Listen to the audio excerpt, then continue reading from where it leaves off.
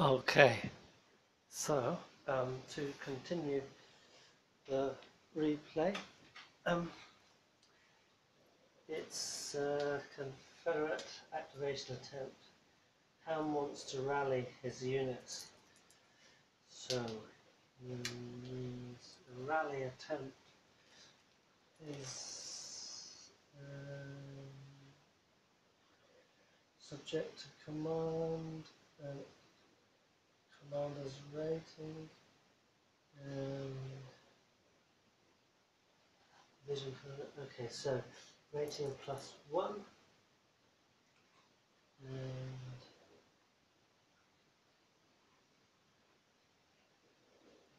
that's about it.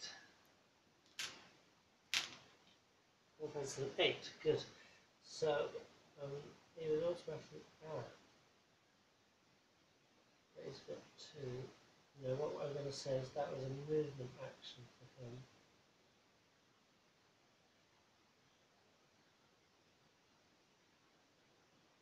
He was there. Another activation, now he wants to rally because okay, 4, 5, 6, 7, no. That's a random event. So the random event is 8. Arkansas information. If it's 7 o'clock or later, the Confederate player has the option to use the Arkansas arrival table. If he declines, treat as no event. So we can see if the Arkansas arrives. I think the Confederates are going to think now that they want to know that the Arkansas is supporting them as they're coming up here. It's going to be important. So let's see. Arkansas arrival table. Just 2 dice, 6 roll. That's a 7. 6 to 8. Arkansas will not arrive. It has been scuttled and sunk.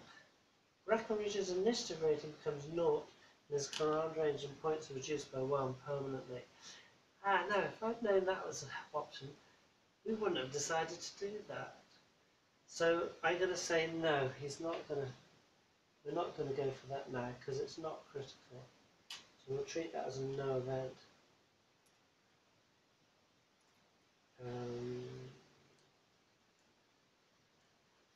We don't want Breckenridge to lose heart at this point. We don't want the risk of it. So that's a no event. Helm rolls again. That's for his rally. Okay, that's rally. So they rally automatically. This costs him his rally point. Return. Okay.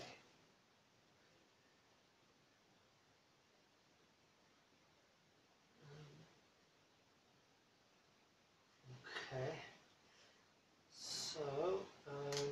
So now Helm's going to go for a fire action. Let me move this in a bit closer so you can see what's going on.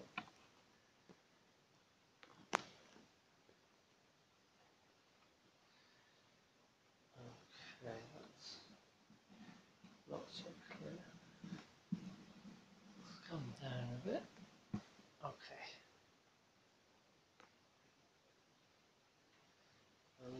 Oh, the light's not great, is it? I thought it was good today, so I thought I'd give this a go.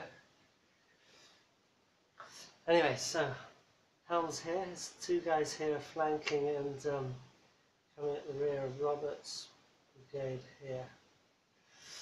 So they're going for a fire action, which is a +1 for Helm's activation rating. That's it, they've got it. So now they're in modified lines, so they're at half firepower. At point blank range, so the firepower is 2, so it's 13 points of firepower. Roberts is in normal line, so he's not, there's no building cover, so he's in the open. Oh dear, this might not be good. So Roberts 13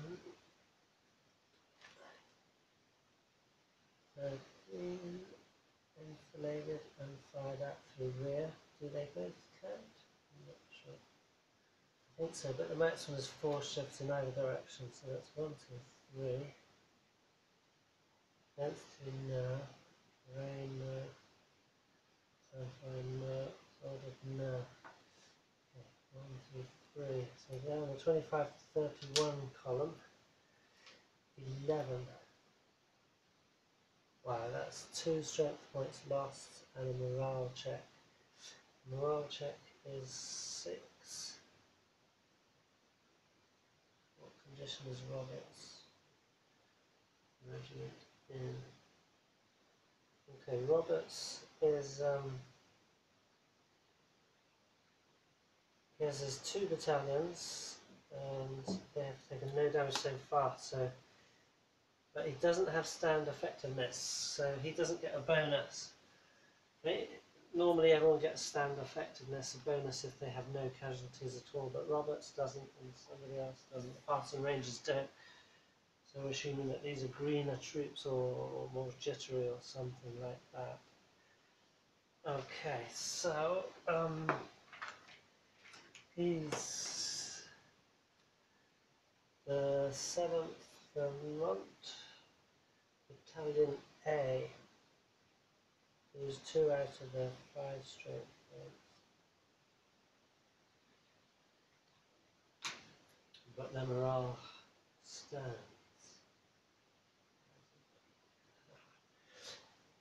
Hang on a minute, no, because maybe there's a modifier for being attacked from the rear. Morale check modifier. Start with brigade commander, so subtract 1, so that would be 5. Subtract, add 1, so that's 6. Exhausted, no. And their morale is. Oh, sorry, I rolled a 1 dice for morale. Let me roll that again. So we'll go to 2. 2. So yes, their morale is only 2, but they made it. Okay. So their first taste of action, although they're being surprised from behind, they're going to take it. Good for them. We have to roll for Robert's possible leader casualty. That's an 8. I believe that's no effect. I have to find the page because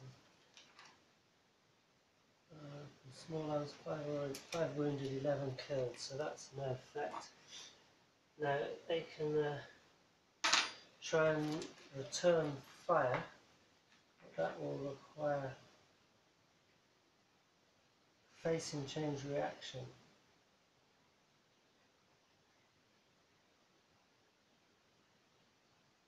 They have to go morale check. So I could leave them as they are, or I could try and engage them. I have to try and engage them, but they might. Right, 1, yeah. So they did it. A morale of 2. Wow, great guys, good for you. So they change facing and return fire. It's 6 points. 6. Minus 1 because they're firing. And they fire. I think we can split the fire, 3 points each. Let's do that. So splitting fire. Okay. 7. That's nothing. And the same for them. Nothing. Okay. But good guys for standing there. Right. So Helm wants to go for another fire action. That is an allowable repeat action. He has it. So that they're not enfiladed, but yes, fired from the rear now. 6, 7, 8.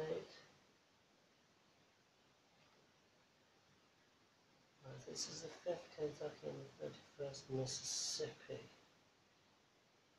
They both lost strength points, so they're actually on 4 and 7. So that's 11. And we've got 6.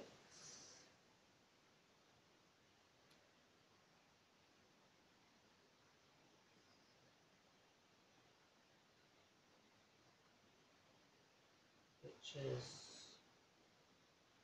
1 strength point loss and morale check. Morale check is 4, and the ammunition roll is 3, which means we have low ammunition. That goes onto one of those units randomly.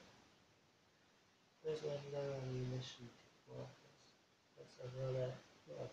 Looking some up somewhere. Okay. I'm going to have to screw one together again. No ammo. That's right, no. Okay. And 1 to 3 no, so he's low ammo, and he got 4.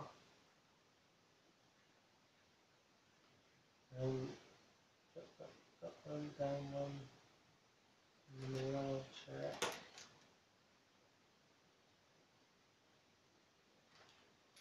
And leaves us at, I've just got 1, so that's 3. So I'm not inflated now. I've not lost more than half strength. So,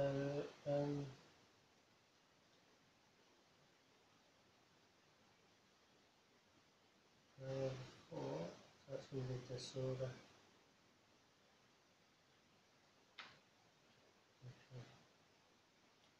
Yeah, disorder. You can see how units, though the fire combat's not very bloody, they degrade quite quickly unless they're able to pull out rally, which I think is nicely illustrative of actual events. Okay, so Helms, that was we have 1 movement, rally, fire, and that was the second fire action. So that's 4 Confederate activations in a row. So we go automatically for 1 Union before returning back to Confederate attempt. What's gone wrong here is they're getting outflanked, so that they might just pull back, but if they can fight these off, then all is well. So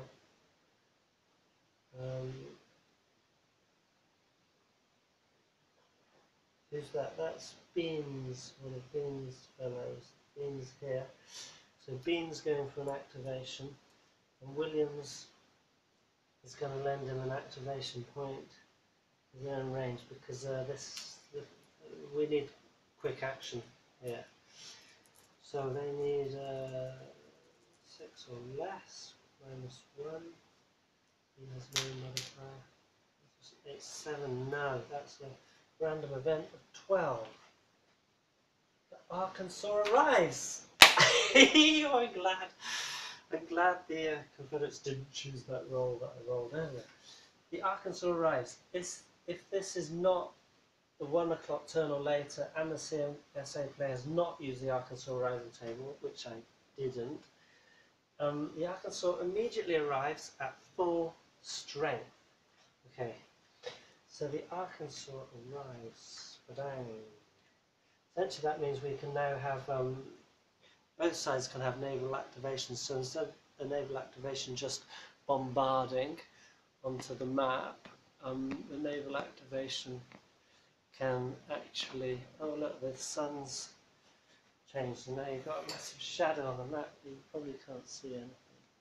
So the Arkansas arrived. It doesn't matter where they placed effectively, but now that these may be activated to attack the other ships. But I'd rather like to hold that in abeyance at the moment, because it might sink the Arkansas quite quickly if they engage in combat against all those Union vessels.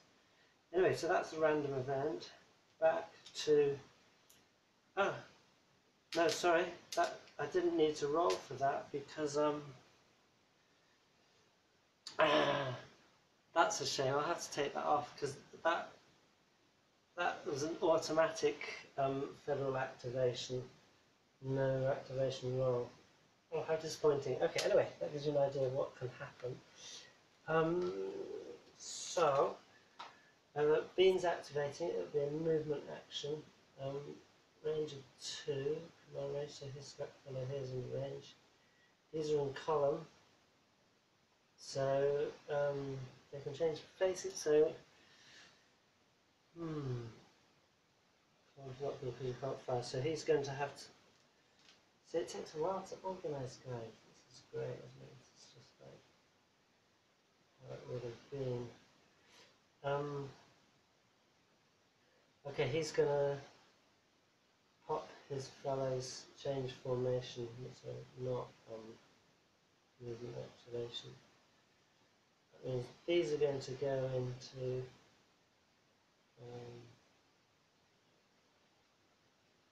they will unlimber like that, and these guys will go into line like that. These guys will get into line, and those members will stay. I think you're not supposed to, according to the rules, not supposed to have, yes, you're not supposed to have units facing different directions in the same hex. However, there's nothing to stop you having unlimbered artillery and line infantry in the same hex, in which case one faces a hex spine, one faces a hex edge. So I'm allowing a bit of interpretation of the rules there, rather than following exact letters of the law. I think that's necessary. Okay, so we go back to Confederate activation attempt, helm, trying to fire. 6 plus 7 for his activation, that's a random event. Oh, but it's 8, not 12 anymore.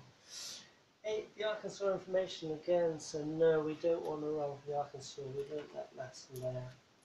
Theoretical earlier roll. Helm again. 5, 6, 7, no, sorry, 4, 5. Okay, goes to the Federals. Brilliant, this is what Bean wanted. So, Bean's having a movement activation. His troops are going to take a fatigue because of that. Okay, 1, 2, because they're moving through infantry in line, moving through a building, that's 2 movement points, that's 1, 2, 3, 4, brilliant, that's what we want. There we go. Okay, 1, 2, 3, 4, that's what we want, so the artillery can fire through the gap. These folks moving up.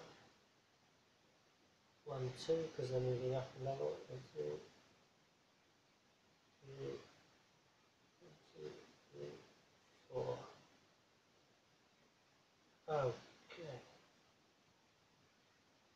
5. There are 5 movement points. Very focus lifted. I'm going to say Bean stays there with the artillery, so all his units are in command.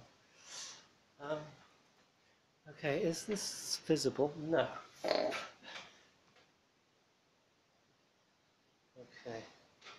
Looks like I'm going to have to scrap all of this.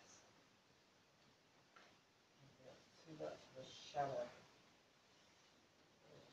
Just that. Sorry about all this, but I can only snatch moments of time when I can play and film. So I'm trying to take the moments when I can. Okay, that's not brilliant, but not too tragic.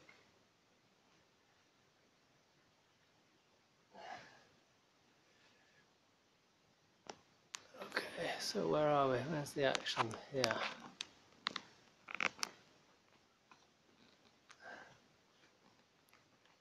Okay. So here's Bean, the artillery under him. 2 battalions here. 2nd artillery, not his artillery, but he's attached to him at present. Great, so the unions have activation ownership, so Bean's going to go for a firing activation. He's deployed his men, moved them forwards, unlimbered some guns. Oh, sorry, these could have moved as well. 1, 2, yeah. But they will require another unlimber action from him or on their own to unlimber. Bean's fire action attempt. Will Williams assist? And Williams has only got one command point left to assist with. Let's save that. Might be necessary later. No, that goes to the Confederates. Okay. They get that reactivation. And then they get the attempts. So it's going to be, the heat is hot for Helm. The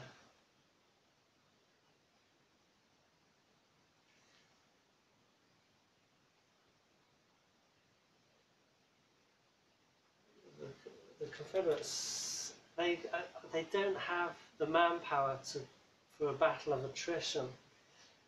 So the battle has to be one of like maneuver, surprise, and capture. But the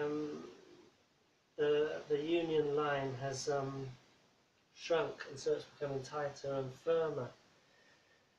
The Confederates may be able to punch through, but then they could easily have units cut off without being able to sort of. I think the Federals could hold back the rest of the Confederates on the perimeter and cut off any who tried to sort of try to break through and outflank. It's like classic tactical dilemma.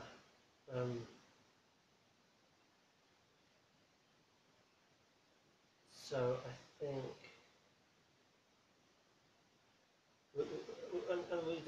we need the reserve. Confederates need reserves at this point, but as you can see, all their units are on the perimeter, and there's some reserves we might speak of back here. Let's call them up. So that's what we'll do. This is the Confederate reactivation voids. Can you see that? I think I'm off camera. Anyway, he's coming up. 1, 2, 3, 4. He's on 1, 2, 5. He's part of Alan's. He's part of Alan's brigade.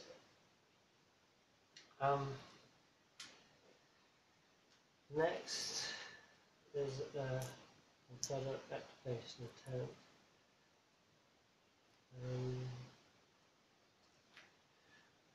What do we have and what can you see on camera? I'm going to come out a bit. Oops, it's going in.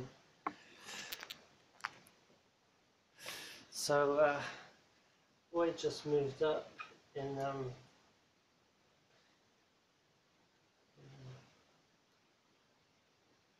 modified line mode. So we got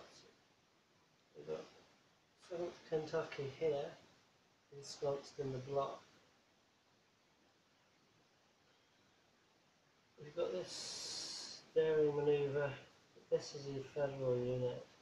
Got this daring manoeuvre by Helm's brigade, blocked by Bean running up opportunely. Smith is unsure whether to come around here, or he needs to press here. And Shields is going to, he's trailing artillery, so that's impossible to sort of outflank around there. These units are in danger of, they need to hold the flanks, we don't want Federals falling back around there. It feels just like we have no reserves, and we should have a situation like this.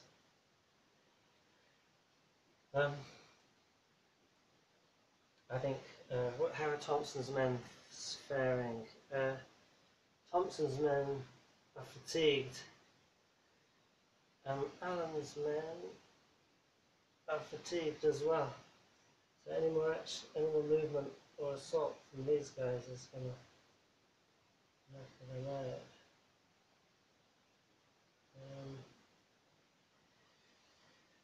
So the Confederate and the Union fellows are fairly unactivated, at least in terms of movement. So the Confederates now are going to have to pray that on activation rolls something happens when the game turn ends.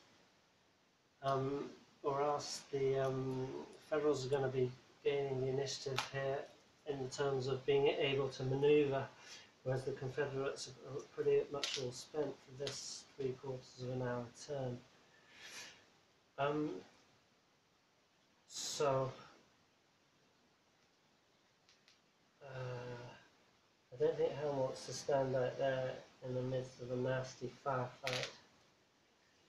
So I think he's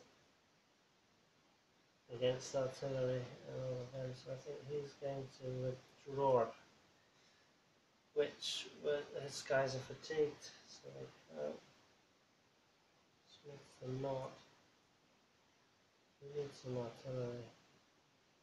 Where's the goddamn artillery? Okay. There's artillery here. Not in action. Okay.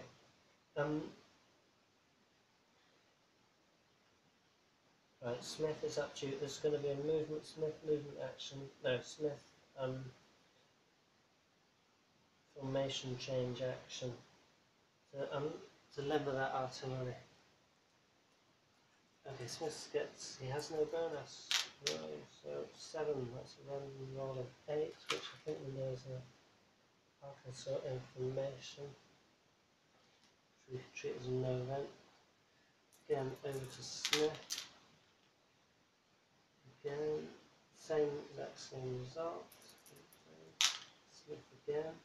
7, 8, would you believe it? 7 and 8 3 times in a row.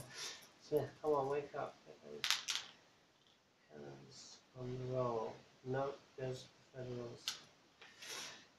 Okay, so and I think what we're going to have is these guys are pressed, badly pressed, and danger of being overrun. But equally, they need reserves to support them if they're going to start any overrunning of their artillery here. I believe this artillery, yes, this artillery could fire here through this. Let me zoom up so you can see what I'm talking about. So you can see the facing is important. This artillery is facing out this way. So it could fire through these buildings, like loosely packed buildings at the supply. This artillery could fire through to Thompson's regiment here, who are on 3rd Street, but not in. What I'm trying to say is that it's these urban blocks block line of sight, whereas partial blocks don't. Partial blocks are the white blocks. So this artillery could fire here, and this artillery could try and change facing and fire. Or it could just fire. Okay, so Clark's going to go for fire action with all his artillery, all his attached artillery. What was that? Yes, that's federal activation, fire activation. Okay, so what do we have there? We have the 2nd Massachusetts B battery of 3-inch rifles, TB, I don't know what TB stands for, at 2 hex range, there's 6 strength multiplier, so that would be 12 points. Thompson's brigade is not, the regiment is not massive, it's not tiny, so there's no density adjustment. Where are we? 12 points minus 1. I'm not sure if the terrain effects are cumulative. So, for example, if you fire through one set of blocks and into another, it's minus 2 shifts on the fire column.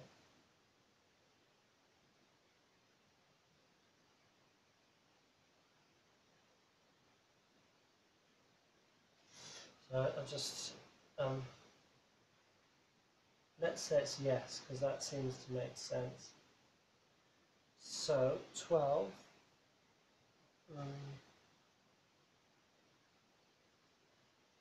Certainly the canister is going to be increasingly ineffective as it's